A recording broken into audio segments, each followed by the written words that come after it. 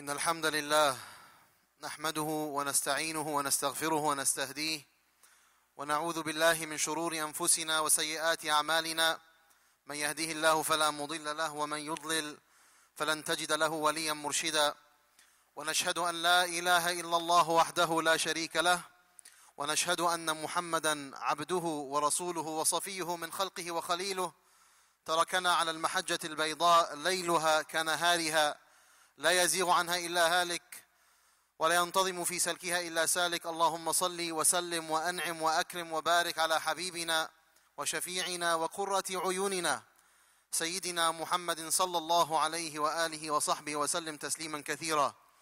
اللهم صل وسلم وبارك عليه في الأولين، اللهم صل وسلم وبارك عليه في الآخرين، اللهم صل وسلم وأنعم وأكرم وبارك عليه في الملأ الأعلى إلى يوم الدين.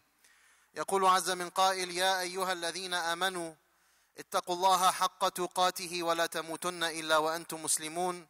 اللهم اجعلنا منهم يا رب العالمين. In the name of Allah, the gracious, the merciful, to Him we belong and to Him we shall return. We ask Allah subhanahu wa ta'ala in His infinite grace and His boundless mercy to send an abundance of prayers and peace upon our beloved Messenger Muhammad sallallahu alayhi wa sallam. We ask Allah subhanahu wa ta'ala to embed within our hearts the love of Al-Habib Al-Mustafa sallallahu alayhi wa sallam. We ask Allah Jalla fi'ula to make us of those who love to follow in the footsteps of our beloved Messenger Muhammad sallallahu alayhi wa sallam. And we ask Allah subhanahu wa ta'ala to make us amongst those who imbue the mercy that our beloved Messenger Muhammad sallallahu alayhi wa sallam was sent to this earth with. Ya Allah, we ask you to bring relief to many and all of our brothers and sisters across the world who are facing difficulties and hardships of tyranny and oppression and abuse. Ya Allah, we ask you to bring them relief and refuge and ease in these days. Ya Akram al-Akrameen. Brothers and sisters, one of the distinct features of life that all of us negotiate on a day-to-day basis is the question of rizq, is the question of sustenance. All of us, every single day, are navigating this issue of wealth and money and family and belongings, homes, food, drink, etc.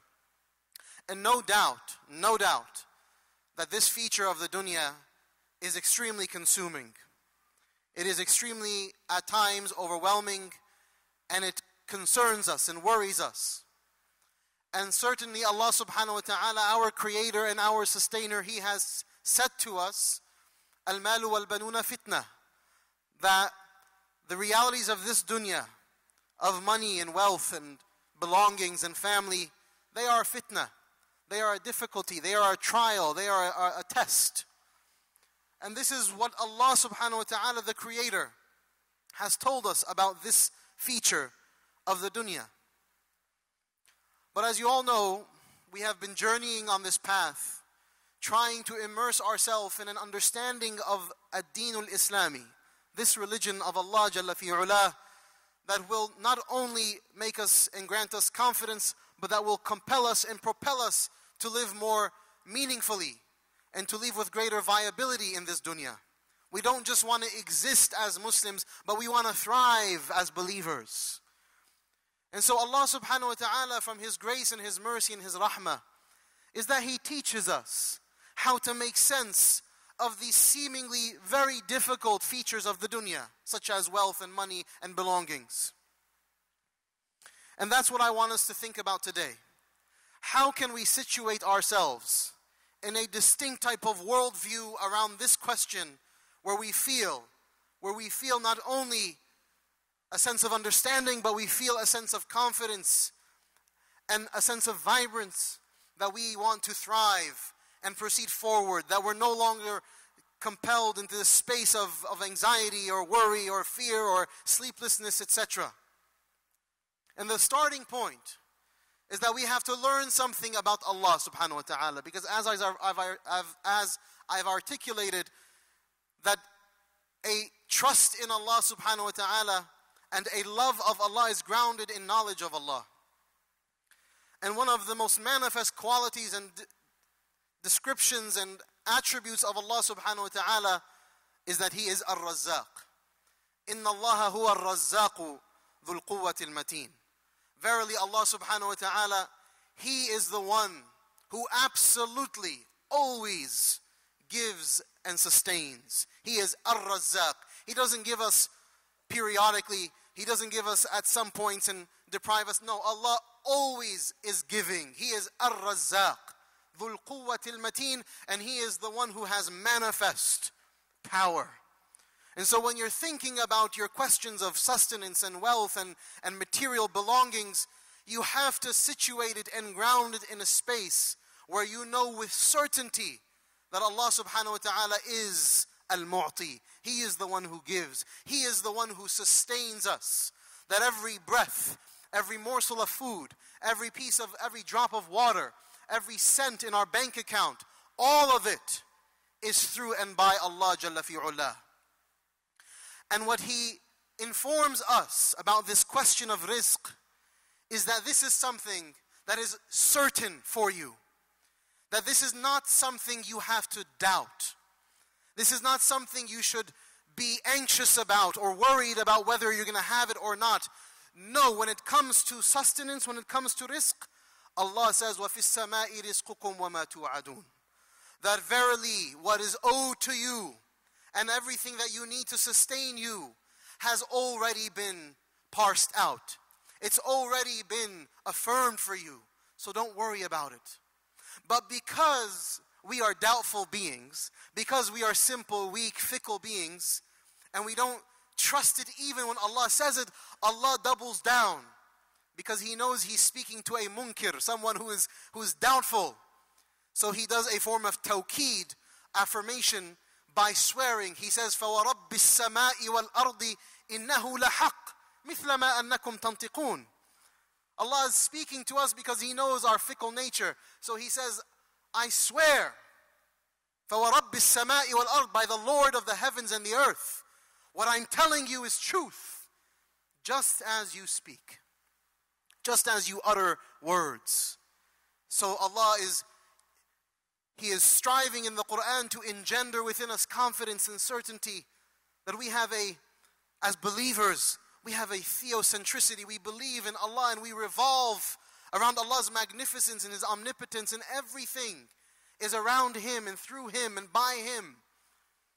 So never ever doubt this reality. Never ever doubt it. The Prophet ﷺ says, لو توكلتم على الله حق توكله لرزقكم كما يرزق الطير. That if you relied upon Allah and you trusted in Him the way that He is deserving of trust, the way that He is deserving, because very often we will put our trust in a friend or a family member or a boss or a company or a stock. You know, I put my trust in this stock because it has high viability and it's a low risk, and we put our trust into man-made instruments. But when it comes to Allah Ar-Razzaq, Dhul Quwwatil Mateen, Al-Mu'ti, our trust is fickle. Our trust is sparse. So the Prophet is saying, if you trusted in Him as He is deserving of that trust, because no one is deserving of that trust other than Allah, then He will give you the way that He gives the bird. تَغْدُو خِمَاصًا وَتَرُوحُ بِطَانًا. That the bird goes out with an empty belly and comes back in the dusk with a full belly. That if we really understood this, if we understood who Allah is and what He has in store for us, and there's no doubt by Allah, by Him in this question, then we will find ease, comfort in our day-to-day. We will never stress about how much money is in our bank account or how we're going to pay the bills. Those will not be stressors in our lives because we believe in Him, Allah Jalla fi'ula. The Prophet ﷺ came into the masjid of Medina once, and he saw one of the companions, Abu Umama, sitting. And he said to him, مَا لِي أَرَاكَ جَالِسًا فِي الْمَسْجِدِ فِي وَقْتٍ غَيْرِ الصَّلَاةِ. Why do I find you sitting in the masjid in a time other than salah? So Abu Umama said, Ya Rasulullah, هموم لزمتني وَدَيْنٌ يَا رَسُولَ اللَّهِ. I have these humum, I have these worries, these anxieties, these things that concern me. Then they just won't let me go, you know. A lot of us, that's how we feel with our problems, like our problems are riding us. They won't let us go. Humumun lazimatni, wa daynun ya Rasulullah, and I have this dayn. So the Prophet ﷺ, I have this debt. I have this debt, ya Rasulullah. I feel like I'm drowning in it. So he says, ألا أعلمك كلاما إذا أنت قلته أذهب الله همك وقضى عنك دينك. Should I not teach you words? And I want you to open up your heart and your minds, brothers and sisters, to the guidance of the Prophet sallallahu alaihi wasallam. The Prophet is not some mere man. He's not a simple man who just came and went and had some wisdoms. No, he is rahmatullahi lil alameen. He is the mercy of Allah to this world. You have to embed yourself. He is part and parcel of your belief system, of your theology. You can't be a Muslim without saying Muhammadun Rasulullah, because he is the pathway and the means to Allah Jalla fi'ula. So listen to the guidance, listen to the profundity. Should I not teach you words, O Abu Umama, that if you were to say them, that Allah will relieve you of your humum, of your worries and your concerns, and He will take care of your dayn, He'll take care of your debts? He said, of course, Ya Rasulullah, please. He says, قُلْ إِذَا أَصْبَحْتَ وَإِذَا أَمْسَيْتَ اللهم إني أعوذ بك من الهم والحزن وأعوذ بك من العجز والكسل وأعوذ بك من الجبن والبخل وأعوذ بك من غلبة الدين وقهر الرجال. The Prophet ﷺ is teaching now the companions how he wants them to be oriented every single day of their lives. In the morning and the evening, you wake up and you have to utter these words, wallahi, not on your tongue, not simply by listening to them on an audio, but feeling it in your heart. Ya Rabbi, I seek refuge in you. I want to envelop myself in your refuge. I want to throw myself in your refuge, Ya Allah. I seek refuge in you from ham, from worry, from sadness. Because these things, Ya Allah, they're suffocating me. I have too much worry in my heart. I have a type of worry in me and a sadness in me that's not indicative of someone who really knows who you are, Ya Rabbi. So I need you to put me in your refuge. I want to feel your warmth. I want to feel the comfort of your rahmah and your love, your wood. Because I know you love unconditionally.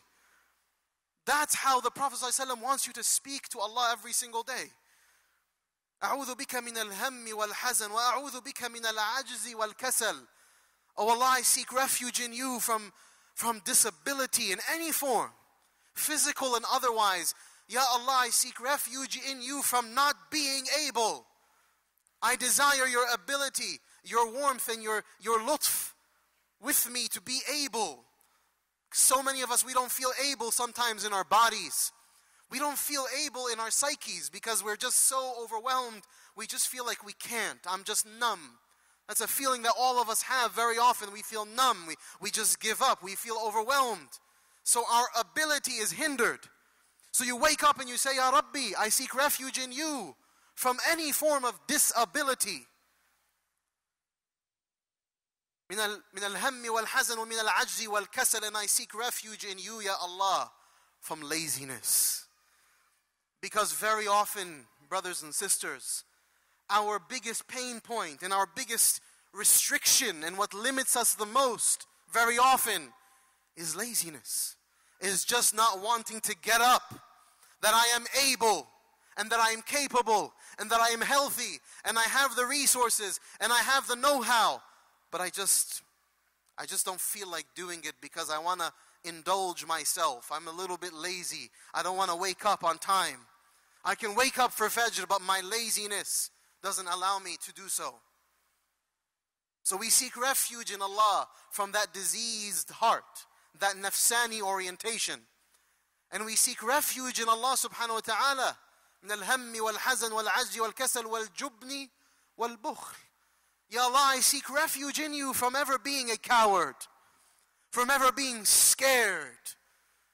Because very often, and most often, brothers and sisters, many of our anxieties, our worries, our concerns are coming from a place of fear, from a place of cowardice and weakness, that I may not have my job next week, that I may not be given this, or that I may lose a child, that I may have some loss of health, I may go to the doctor and they may say something I don't like. So we live in this space of phobia, of terror, of worry, of anxiety, of fear.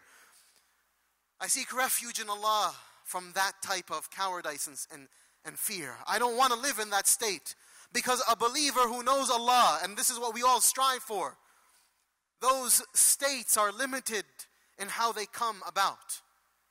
We want to shift the paradigm, because I promise you, brothers and sisters, we don't need to live in a state of fear when we have Allah, when we know Allah, when we are certain about what He has in store for us. And I seek refuge in you, Ya Allah, from being miserly, from al-bukhl. Because what is miserliness other than fear? I don't want to give because I fear loss. So I seek refuge in you from that, Ya Allah. And I seek refuge in you from غلبة الدين وقهر الرجال, from the overwhelming nature of debt, and how debt suffocates and debt overwhelms. So many of us, we feel that because of student loans or home loans or car loans or something, some loans that we've taken, we feel like it's choking us. We feel like we can't sleep because of these debts, and we want them to be taken care of. And we need the help from Allah subhanahu wa ta'ala al-Razzaq to relieve us. So the Prophet is saying, make these ad'iyah every morning and every evening. And we seek refuge in you, Ya Allah, from the evil of man, from the potential of people to overwhelm us, to be tyrannical with us, to harm us, to dispossess us. Because that is the nature. There are human beings, Muslims and non-Muslims, who are oppressive, who are wrongdoers, who harm others, who bully others. We seek refuge in you, Ya Allah, from those types of people. There are governments that will thrust entire peoples into concentration camps, and abuse and tyranny and murder and killing and oppression and pillaging and rape. This is qahrul rijal. We seek refuge in you, Ya Allah, because we know that you are dhul quwwatil mateen. So we seek refuge in your power and your might. You are al-aziz al-mutakabbir al-jabbar. So we seek refuge in you. Brothers and sisters, these words that I just expressed, these are words that have to be felt, experienced, and said every morning and every evening. We have to start to treat our divine discourse and our communication with Allah and our remembrance of Him as an essential part of our diet. That I cannot live any longer, Ya Allah, without you being in my heart. That I'm not speaking about you and your messenger Muhammad sallallahu alaihi wasallam. Brothers and sisters, I want to tell you with an open heart that so many of us, we have cut ourselves short because we say this to ourselves. We say, you know what, Shaykh, I've tried those things and they haven't worked. And I want to challenge myself and all of you to say, have I really tried? I may say, you know what, I tried to build my biceps. I went to the gym 5, 6, 10, 20 times, but you know what, I didn't see that much, so I just gave up because it's not working. All of us will say, you're just not doing it right. You're not trying enough. You have to be consistent. You have to have a trainer. You have to go long term. You have to do it daily. You have to shift your lifestyle. Isn't that what we say to each other? Brothers and sisters, there's no difference when it comes to Allah. That when Allah and His Messenger speak this way, it's not hyperbole. It's not exaggeration. No, ma'allahi wa billahi. And by the barakah of Al-Habib al-Mustafa sallallahu alayhi wasallam, these realities can be in our lives. We have to know this, and we have to go about it in the right way. We have to be consistent. We have to have regiments. We have to change our lifestyles. I have to make dhikr every morning.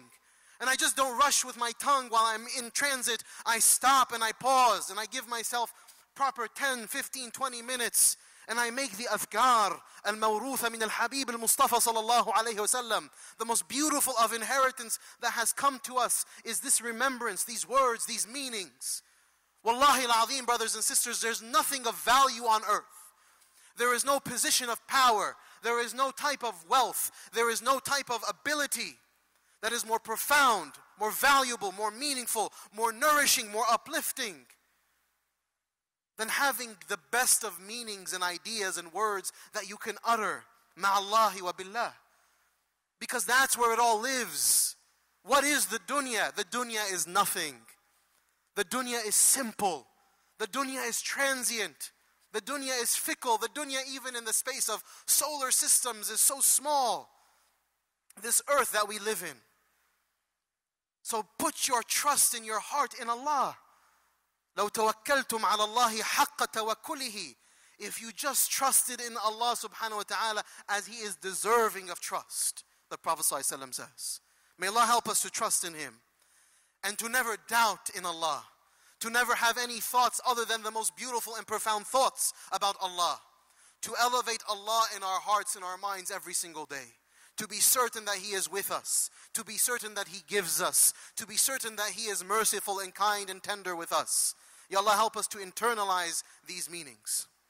But with that, with this situation, with situating ourselves in a space around Allah, knowing with certainty that He is Ar-Razzaq, having no doubts that He will give us, what is then our duty towards Allah?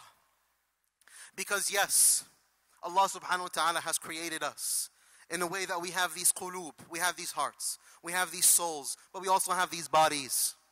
And Allah does have an expectation around what we do with these bodies. And the firm expectation of Allah towards His believers is that with your abilities, with your bodies, you have to get up and you have to move. You have to engage in a form of sa'i, bayna as-safa wal marwa. That is what Allah expects of us. That's what He expected of us, Sayyidah Hajar, when she had to go and move back and forth between as-safa wal marwa, seeking Zamzam, seeking not Zamzam, but seeking anything for her child who was going thirsty and going to die. Allah expected her to get up and move. And that's what He expects of every single one of us. As Sayyidah Hajar's trust, her theology, her iman, her certainty was that Allah will give. When she told her husband, go, Allah will never lead us astray. Allah will never, لَن يُضَيِّعَنَ اللَّهُ أَبَدًا. Allah will never let us be at a loss. So go. And she moved, and she tried, and she strove, and she went here and there.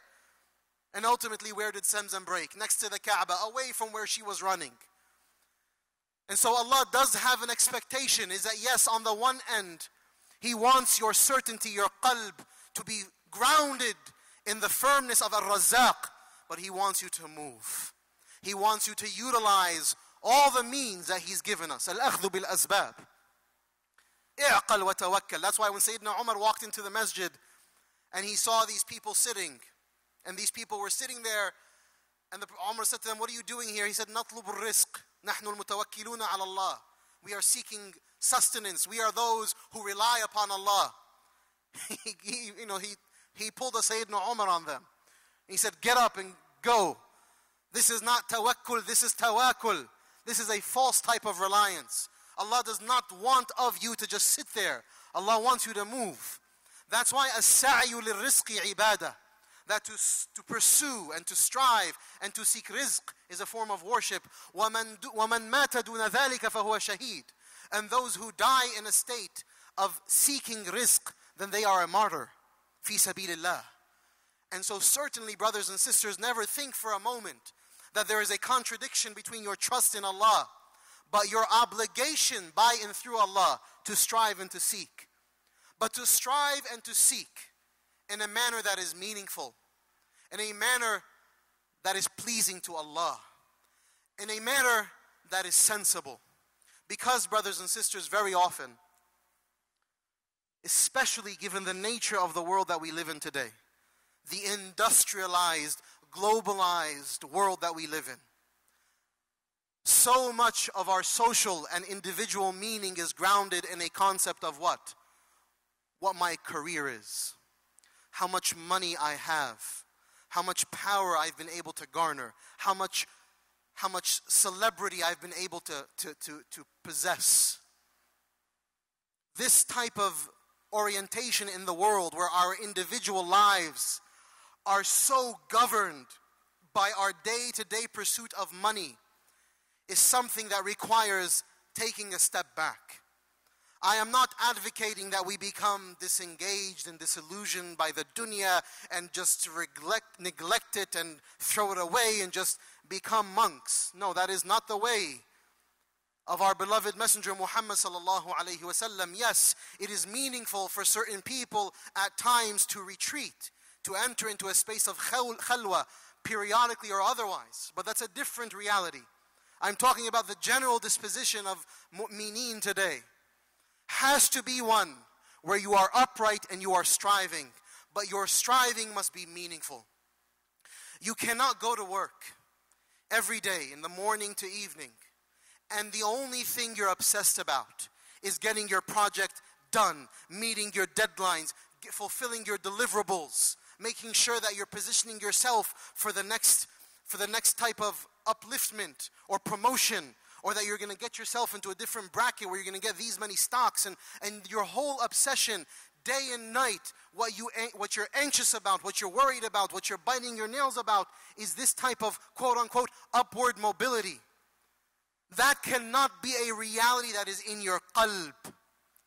Your qalb is ma'allahi wa billah, and your jawarih, your limbs, ta'malu fi dunya.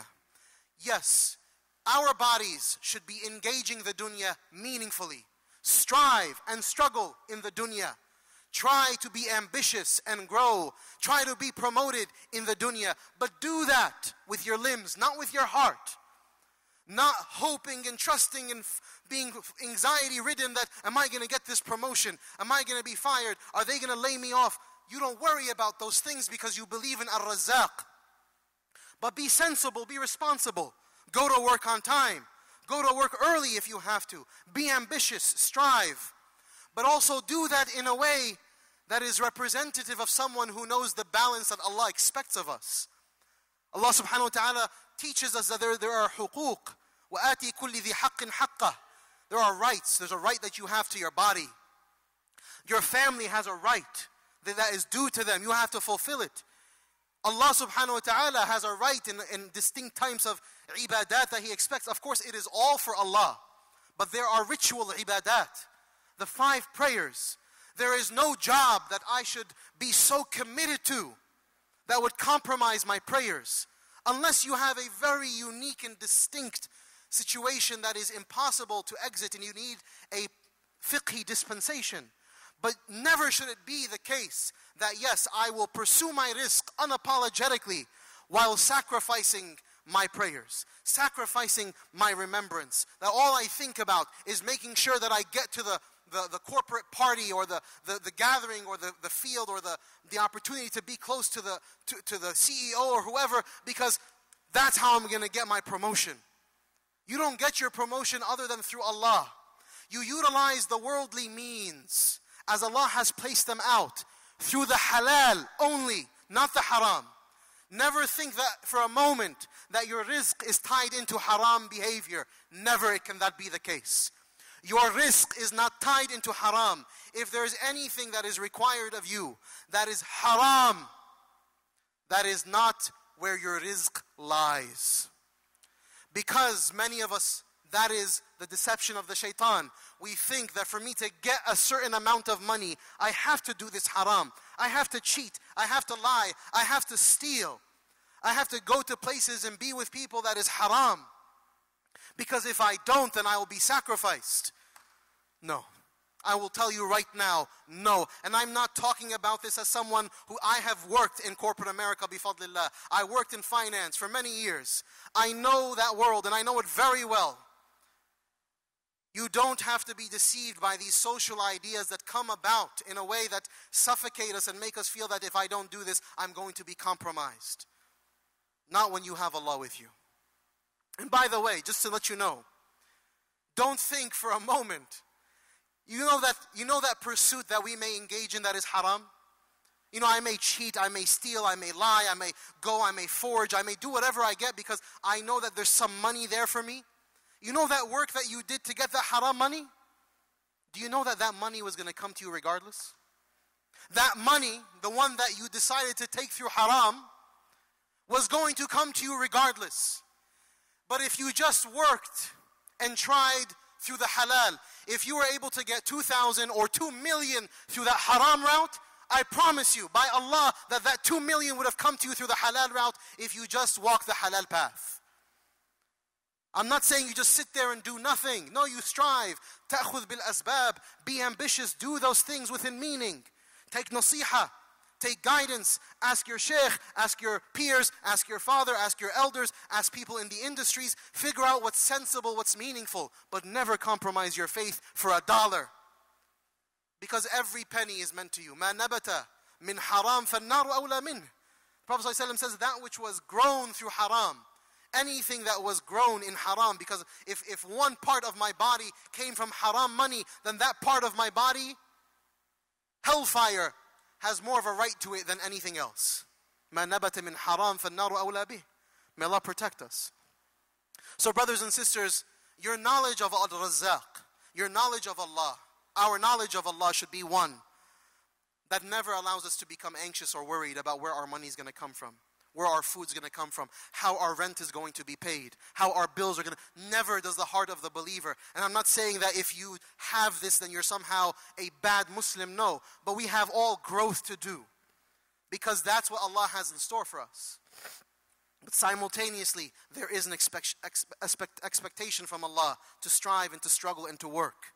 That is there. And brothers and sisters, I also want us to indicate something here. That very often people, they are discontent with their jobs. So many of us, especially the newer generations, the millennials and Generation X and others, are just discontent with their work. They don't like their job. If I were to ask and I were to say, how many of you don't like your job? I'm sure 99% are going to throw their hands up. This phenomena is something that we have to take back to think about for a moment. Because it's not natural. It's not normal. There is a certain type of reality playing out that has made so many of us discontent with the rizq that Allah has in store for us. من فتح له باب رزق فليلزم. The Prophet ﷺ says, if a door of rizq has been opened for you, stay with it. Because Allah opened that door for you. I never wanted to be in finance. My mother, my father, they didn't let me go into the career that I wanted to. I never wanted to be an engineer. I never wanted to be a doctor. I wanted to be that. I wanted to be this. Khair, try it out. You know, in your free time, try to develop a hobby that fulfills that need that's inside of you. But beware of the whispers of the shaitan that tell you to be discontent. No, ar-rida. Al-ghina ghina nafs. True wealth, true needlessness is when your heart is fulfilled. When you feel and you're able to say, not just with your tongue, but with your heart, Alhamdulillah wa shukru lillah. This, by the way, was much easier for my father's generation. People who grew up post-World War II and the baby boomers. Because for them, any door of rizq was Alhamdulillah. Correct? Any door of rizq that was opened, any career path, alhamdulillah, we're able to have some sustenance, able to open up a home, able to get married, feed our children, alhamdulillah. But now, post that reality, when there's so much more comfort and relaxation, and people grew up in a certain type of quote-unquote middle-class reality, not that all of us grew up in a middle-class reality, but that phenomenon, that's where you have this whole question of I'm disillusioned and I don't want this. No, if Allah has opened up a door of rizq for you, stick with it because there is khair in it. Allah has opened up a lot of beneficial things for you, and He has made you sustainable and capable by this door, so stay with it. And then if you want to meaningfully explore something else, do it without being irresponsible. Don't just throw it all into the wind and say, you know what, I need to find myself. No, find yourself while you're working. Okay? Find yourself while you're working. Don't find yourself by putting your wife and your children in a compromised state. Don't find yourself for years just exploring kind of in the ether. That's not what Allah wants of us. Allah expects us to be قُلْ اعْمَلُوا فَسَيَرَى اللَّهُ عَمَلَكُمْ وَالنَّهَارَ مَعَاشًا. Right? That's a Quranic principle that the nahar, the daytime, is meant to be worked in and lived in. Do, and Allah will see what you do. So I hope and pray, brothers and sisters, that we're able to internalize these meanings, that we're able to develop a far greater trust in Him, Jalla fi ula, that we're able to utilize the means that Allah has given us meaningfully, to strive in a manner that is halalun tayyib, to be people who are ambitious. Yes, I expect and I desire and I hope that as Muslims we thrive, that we are the CEO of corporations, that we have our own startups, that we become extremely financially viable. This is part and parcel of a prophetic mission. There's no problem in being wealthy and viable. Many of the companions of the Prophet ﷺ were wealthy individuals. But the reason why they pursued that money and how they used that money is a whole other question.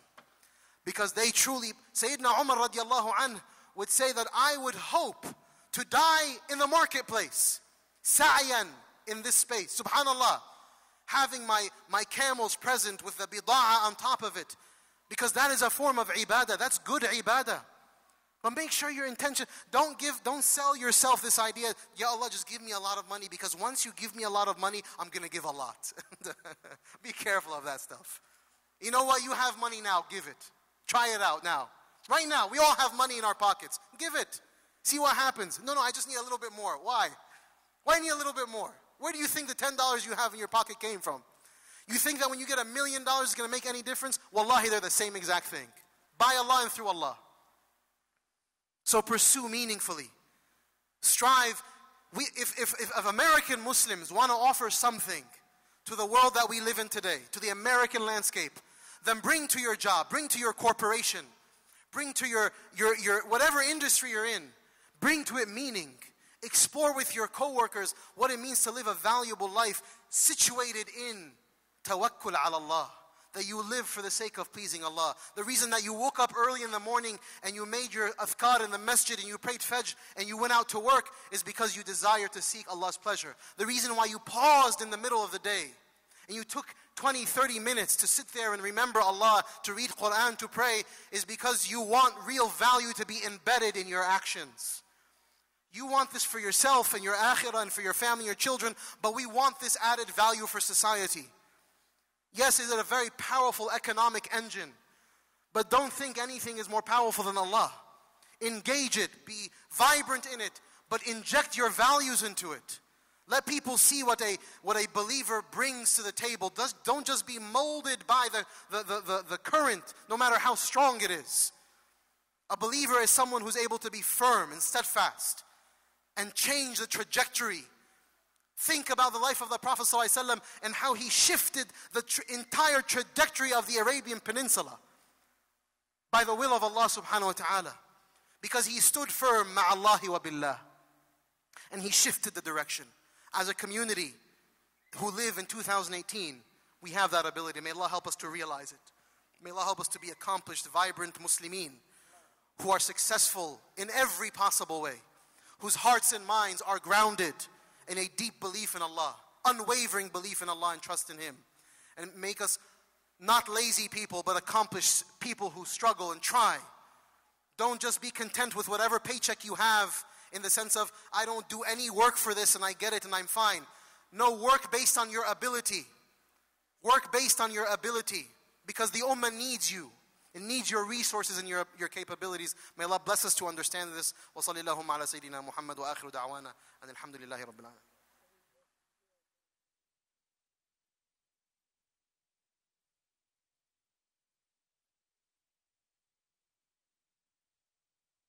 Bismillah, alhamdulillah, wa salatu wa salamu ala rasulillah, wa ala alihi wa sahbihi wa man wala wa ba'd. Brothers and sisters, subhanallah, in the past 2 days, every time you open up the news, there's a different khabar, a different piece of news that's telling us about someone who was shot and killed. Yesterday in California, between last night and today in a school, There was an active shooter, and in Mogadishu, in Somalia, there was a treacherous bombing and shooting right in the capital. Brothers and sisters, when you see these realities that play out, when you see the death of innocent people, regardless of where they are and who they are, I want us to always remember Allah subhanahu wa ta'ala al-Latif. And you raise your hands immediately when you say, Ya Rabbi, Ya Latif ultuf bina. Ya Latif ultuf bina. Be gentle and subtle and kind with us, Ya Allah. Because these things, they pain our hearts. When you see what's happening to our brothers and sisters in China, the Uyghur Muslims in China, who we must never forget, what is happening to them every single day is one of the worst forms of human abuse. These concentration camps. What is happening to our brothers and sisters in Burma, the least cared about people in the world. What is happening in Yemen. We cannot forget. We must call and implore Allah, Al-Latif, to have lutf with us, have lutf with His creation. And we have to do our part. We have to advocate. We have to speak. We have to call our representatives. We have to give where we can give. Don't be complacent or apathetic ever, brothers and sisters. Be in a state of sa'i. Be in motion.